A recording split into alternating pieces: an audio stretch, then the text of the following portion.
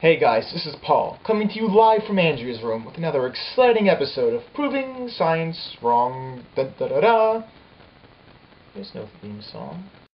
Today's victim is the very ancient and very wrong notion known as Zeno's paradox. Just so you know, I don't even think people still believe in this anymore, but I'm sure that won't stop him.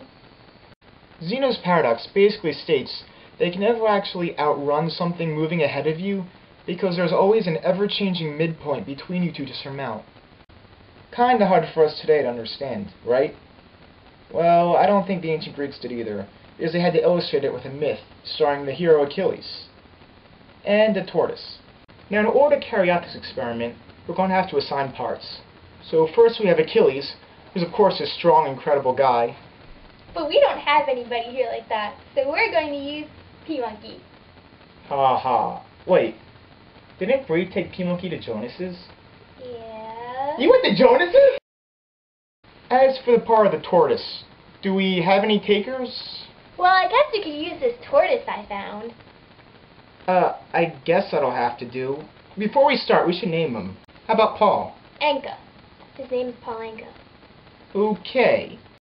Now, in Zeno's scientific illustration, a tortoise challenges Achilles to a race. I don't know how, I thought this was science, but he does. Feeling bad for it, Achilles gives him a 10-foot head start. Yet despite his speed, he's never able to catch up. According to Zeno, this is because when Achilles started out, he had a 5-foot midpoint between him and the tortoise. However, every time he'd reach that midpoint, it'd be replaced by one half its size, and it would be another one for him to overcome.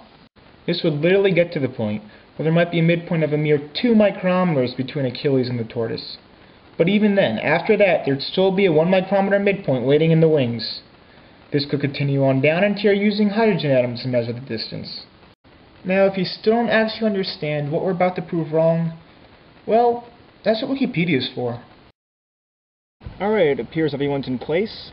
As you can see, our friend here will be racing from on top of the towel.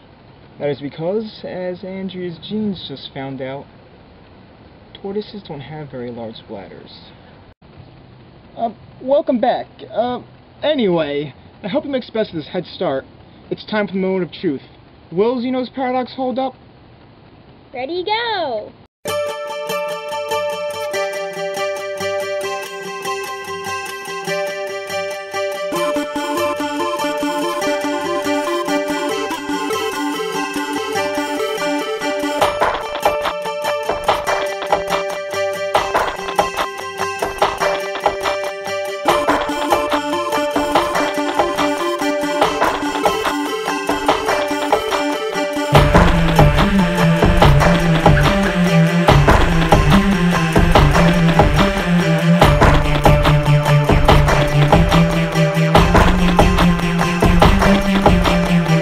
Paul Anka, come on.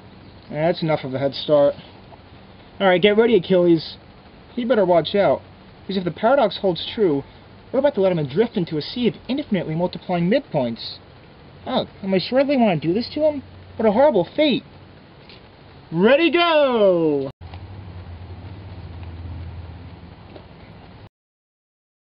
Well, Achilles, 6,000 years later, and I think we can officially say that Zeno's paradox is officially busted. Took long enough. Well, that's all the time we have today for Proving Science Wrong. Hope you tune in next time when we do something hopefully not involving animals. And even though he may have lost, I wouldn't worry too much about him. Because in life, I hear it's turtles all the way down.